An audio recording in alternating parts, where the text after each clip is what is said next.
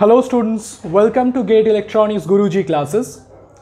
In this video we are going to discuss the topic of periodic and non-periodic signals.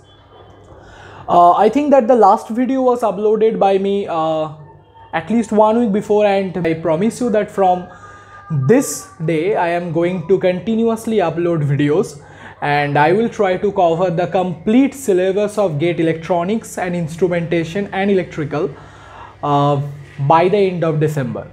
So let's start with the concept of periodic and non-periodic signals. As has been given here, the definition of periodic signals is any signal that repeats itself after a regular interval of time is termed as a periodic signal. So if you look at the definition, we need to understand what does this repeating means. I said that any signal that repeats itself after a regular interval of time is called as a periodic signal. By repetition we mean that the value or the amplitude of the signal repeats after a regular interval of time. So let's try to explain this concept with an example. Suppose we have a signal x of t, and this signal repeats itself after every 10 seconds. So what I am saying is xt is the signal that repeats itself after every 10 seconds. If you look at this signal xt, here x is the dependent variable, dv stands for dependent variable, here t is the independent variable, IV stands for independent variable, and suppose t is given in seconds. I am saying that t is given in seconds. So that's all I have said. I have a signal xt which repeats itself after every 10 seconds. So let us try to go a bit more depth into this concept. Suppose I am drawing a time axis. Time axis matlab? Time axis means an axis such that every point on this axis denotes a specified instant of time. Every point on this axis refers to a specific instant of time. Suppose this point corresponds to tth second, right? Suppose this point corresponds to t plus 10th second. Suppose this point corresponds to t plus 20th second. Suppose this point corresponds to t minus 10th second, like this. Okay. Now see, I have said that the value of the signal repeats itself after every 10 seconds for the signal xt.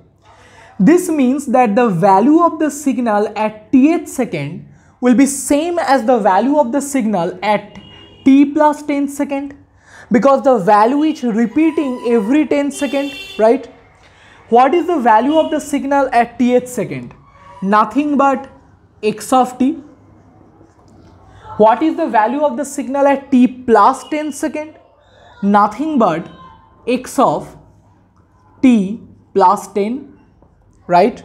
And I said that the value of the signal is repeating every 10 seconds. This means x of t should be same as x of t plus 10. Similarly, t plus 20th second comes 10 seconds after t plus 10 second, right? Because if you subtract from t plus 20, t plus 10, you will have 10 seconds. So clearly t plus 20th second comes 10 seconds after t plus 10 second. And I said that the value of the signal is repeating every 10 second. This means that the value of the signal at t plus 10th second will be exactly same to the value of the signal at t plus 20th second. What is the value of the signal at t plus 20th second? Nothing but x of t plus 20. So clearly x of t plus 10 will be equal to x of t plus 20. Similarly, t minus 10 second comes 10 seconds before the tth second. So the value of the signal at t minus 10th second should be exactly same as the value of the signal at tth second. What is the value of the signal at t minus 10th second? It is x of t minus 10. So clearly x of t minus 10 should be same as xt, right? So what we have obtained from this, if I write this whole thing in a single sentence, I can write that x of t should be same as x of t plus some n times of 10, where n belongs to an integer, I stands for integer, and this sign means belongs to sign, right? See, when you put n equal to 1, you will have x of t equal to x of t plus 10, and see, x of t is clearly equal to x of t plus 10 as we have obtained. If you put n equal to 2, you will have x of t is equal to x of t plus 20, and you see from here also I have x of t equal to x of t plus 20. If you put n equal to minus 1, you will have x of t is equal to x of t minus 10, and see x of t is clearly equal to x of t minus 10. So clearly I observe that the signal xt is repeating not only after 10th second but after every integral multiple of 10 second. If you put n equal to 1, you will have x of t is equal to x of t plus 10, but if you put n equal to 2, you are going to have x of t is equal to x of t plus 2 into 10. Similarly, if you put n equal to 3, you will have x of t is equal to x of t plus 3 into 10. So clearly the signal xt is not only repeating after 10 seconds, but it is also repeating after every integral multiple of 10 seconds, right up to this part. Okay. So I hope that what I have discussed till now is totally clear to you. Alright. Now see. This 10 second after which the signal was repeating itself is called as the time period of the signal. So how do we define the time period of any signal? First of all, time period is defined only for a periodic signal. Okay. How do we define the time period? The regular interval of time after which the signal repeats itself is termed as the time period of the signal. Here you observe that the signal xt is repeating after every 10 seconds. So clearly 10 seconds is a possible time period of the signal. I also discussed that the signal is not only repeating after 10 seconds, but it is also repeating after every integral multiple of 10 seconds. So clearly every integral multiple of 10 seconds is also a possible time period of the signal. I hope that the concept is clear up to this part. Now let us come to what do we mean by fundamental time period. By fundamental time period we mean the smallest time interval, and it has to be a positive time interval. So the smallest positive time interval after which the signal repeats itself is termed as the fundamental time period of the signal. So what is the difference between time period and fundamental time period? In the definition of time period of signal, I only said that the time interval after which the signal is repeating itself is termed as the time period of the signal. But in fundamental time period, I said that the smallest positive time interval after which the signal is repeating is termed as the fundamental time period of the signal. So clearly there is a difference between time period and fundamental time period, and we will try to explain that using an example. Let me draw the waveform of the signal xt equal to cosine of t. I hope that every one of you know how to draw the waveform of xt equal to cosine t. That should come to you. Alright, so let me draw. So that's how the waveform of xt equal to cosine t looks like. I hope that every one of you can draw this. Now observe. Observe the waveform of the signal between t equal to 0 to t equal to 2 pi. This is the portion of the waveform of the signal between t equal to 0 to t equal to 2 pi. This portion. Now observe. You see that if you repeat this portion,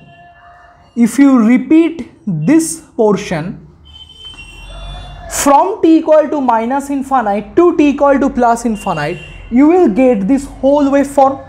This waveform is repeating after here. This waveform is also repeating to t equal to minus infinity to t equal to plus infinity, right? Okay, see, if you repeat this portion of the waveform, that is from t equal to 0 to t equal to 2 pi, from t equal to minus infinite to t equal to plus infinite, you will obtain this whole waveform. If you repeat this waveform 1 unit to right, you will have this. Again, if you repeat this, you will obtain this cycle. Similarly, if you repeat this waveform to the left, you will obtain this cycle. If you again repeat this waveform to the left, you will obtain this cycle. So similarly, you observe that if you repeat this portion of the waveform between t equal to 0 to t equal to 2 pi, from t equal to minus infinite to t equal to plus infinite, we are going to get the complete waveform. So clearly the signal is repeating itself after this interval of 2 pi. So clearly 2 pi is a possible time period of the signal, because in the definition of time period I said the time interval after which the signal is repeating itself, it's said to be the time period of the signal. And as we see here that the signal is repeating after an interval of 2 pi, so clearly 2 pi is a possible time period of the signal. Now observe. So what did we get? We get that 2 pi is a possible time period of the signal. Clear? Now observe the signal between t equal to 0 to t equal to 4 pi. What is the portion of the signal? This is the portion. अब ये क्यों नहीं work कर रहा है? This is the waveform of the signal between t equal to 0 to t equal to 4 pi. This complete portion, right? This is the portion of the waveform between t equal to 0 to t equal to 4 pi. Now see, if you repeat this portion from t equal to 0 to t equal to 4 pi towards left, you will obtain this particular portion from t equal to minus 4 pi to t equal to 0, right? Similarly, if you repeat this portion t equal to 0 to t equal to 4 pi towards right, you will have from 4 pi to 8 pi, right? Let me make it a bit smaller so that 8 pi can come here. This is 8 pi, right? Sorry.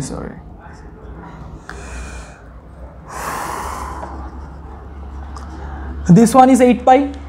So if you repeat this waveform from t equal to 0 to t equal to 4 pi towards right, you will obtain this waveform from t equal to 4 pi to t equal to 8 pi.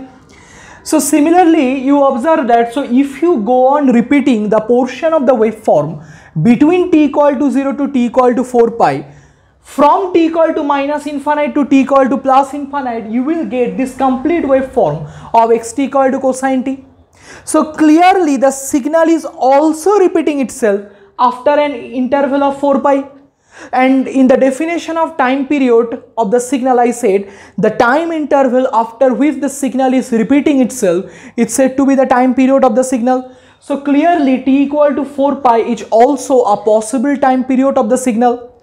So what did we learn? That t equal to 4 pi is also a possible time period of the signal. Similarly, if you do it at your home, you will see that the signal is also repeating itself after an interval of 6 pi, after an interval of 8 pi, after an interval of 10 pi. You will see, if you do it at home, after every integral multiple of 2 pi, the signal, that is of xt equal to cosine t, will go on repeating itself. So clearly this 2 pi, 4 pi, 6 pi, 8 pi, 10 pi all will be the possible time periods of the signal xt equal to cosine t, because in the definition of time period we said the time interval after which the signal is repeating should be the time interval. So as the signal is repeating after 2 pi, 4 pi, 6 pi, 8 pi, 10 pi time interval, so clearly all these possible values are possible time periods of the signal. So what did we learn? We learned that 2 pi, 4 pi, 6 pi all are possible time periods of the signal, right? So I can generalize from here, from what we have discussed is the time period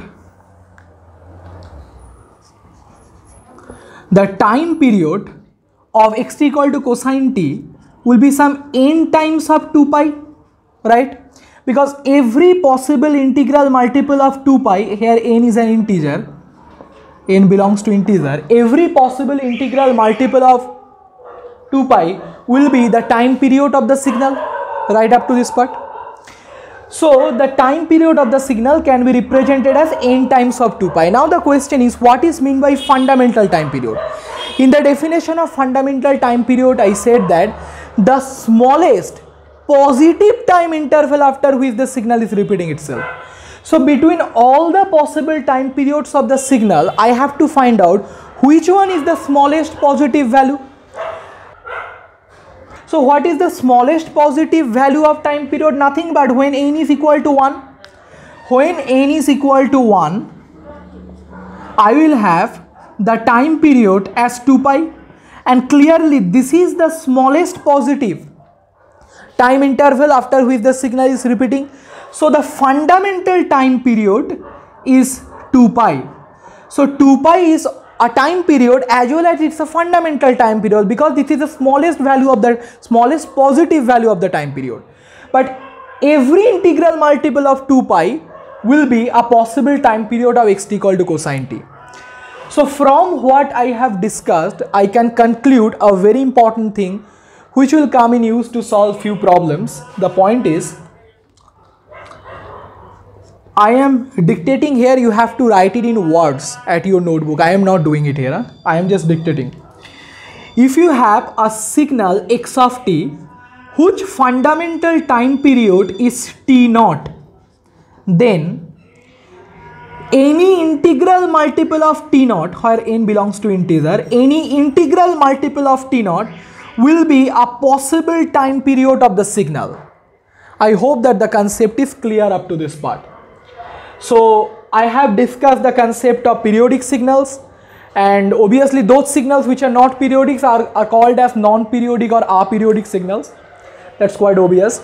I have discussed what is meant by time period, what is meant by fundamental time period, how time period is different from fundamental time period, and I also said that any integral multiple of fundamental time period will be a possible time period of the signal. I will complete this lecture here, but I would like to say one thing.